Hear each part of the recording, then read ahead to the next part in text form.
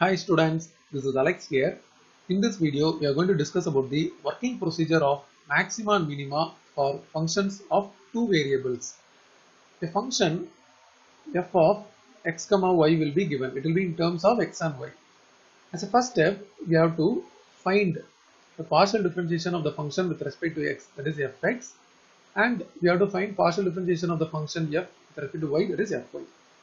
Then in step 2, we have to equate fx equal to 0 and fy equal to 0. We get equations, and after solving the equations, we get the values of x and y. So solve to get x and y values. So these are called as the stationary values, and we write it as a coordinate and we call it as a stationary points. So we have to write the stationary points using the values of x and y. For example, the points may be x1 comma y1, x2 comma y2, and another point may be x3 comma y3, and another point may be x4 comma y4. So the number of points depends upon the number of values of x and y we get here. It depends upon the equation what we got in the fx and fy. Sometimes we get 1 point or more than 4 points, depends upon the equation. After writing the stationary points, we have to find the second derivative, that is fxx. It means the partial differentiation of fx with respect to x, and we have to find what is fxy. This is partial differentiation of fy with respect to x again, and fyy. So we have to find all these three, and let's name this as capital A. Let's capital A is fxx, capital B is fxy, and capital C is fyy. As a next step, we make a tabular column where in the first column we write all the stationary points. So the points what we got, we fill it here. x1 y1 is the first point, then x2 y2 is the second point, then we have x3 y3, then we have x4 y4. So we may have further points also, depends upon the equation. So for each point we have to find the value of A, then the value of B, then the value of C. Then we have to use a condition. The condition is AC minus B square. That is, A is nothing but fxx, B is fxy, C is fyy, and the condition is AC minus B square, and finally the conclusion. So we are going to calculate for each point all these things, then we have to write the conclusion. We substitute the value of the point in A expression and we check whether it is greater than 0 or it is less than 0. We have to check this.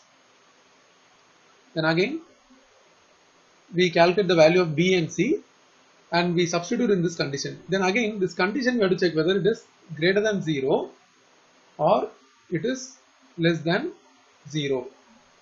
In the same way, I have to proceed for every other point. So we have to check whether it is greater than 0 or less than 0. Then we have to put the value of B and C. Then again we substitute the values of A, B and C in the condition AC minus B square, and we check whether it is greater than 0 or it is less than 0. In the same way for the other points also. After this, we have a set of conditions. Based on the condition, we will give the conclusion. The first condition is, suppose if AC minus B square is greater than 0 and A greater than 0, then it is minimum. Suppose if AC minus B square is greater than 0 and A less than 0, then maximum. Another condition is, Suppose if the value of AC minus B square becomes less than 0, then there is no extreme values and we call that point as a saddle point. So there is no extreme values, there is no maximum, no minimum, so we call that point as a saddle point. Suppose if the condition AC minus B square equal to 0, then we can say the case is doubtful. So to arrive the conclusion, we need further investigation. So the case is doubtful, further investigation needed. So these are the 4 type of conclusion. So based on the values of the A from here, whether it is greater than 0 or less than 0, and the values of the condition AC minus B square, whether it is greater than 0 or less than 0, we conclude. So if AC minus B square is greater than 0 and A greater than 0, then it is minimum. If AC minus B square is greater than 0 and A less than 0, then it is maximum. If this AC minus B square is less than 0, then it is a saddle point. And if this is equal to 0, then we cannot conclude. For conclusion, we have to investigate further. So based on the other factors, we arrive the conclusion. Then after finding it is maximum and minimum, to find the maximum and minimum values, we have to substitute the stationary points in the original function f of x comma y. So this is the complete working procedure to find the maximum and minimum and the maximum and the minimum values. So as a first part, we find the partial differentiation with respect to x and y. As a second part, we equate to 0 and we get the equation. After solving that, we get set of values for x and y and we write that as a stationary point. That is the third step. Then we find capital A, capital B, capital C, which is nothing but fxx, fxy and fyy. Then we tabulate all the values where we have the set of points as the first column. Then we find the value of A, B and C and substitute here to find AC minus B square. Then we arrive the conclusion.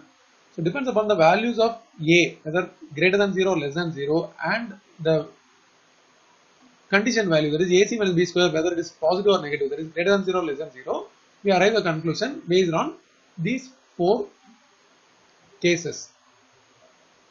Then once if we know where it is maximum and where it is minimum, to find its maximum and minimum value, we substitute that particular point in the given function f of x comma y.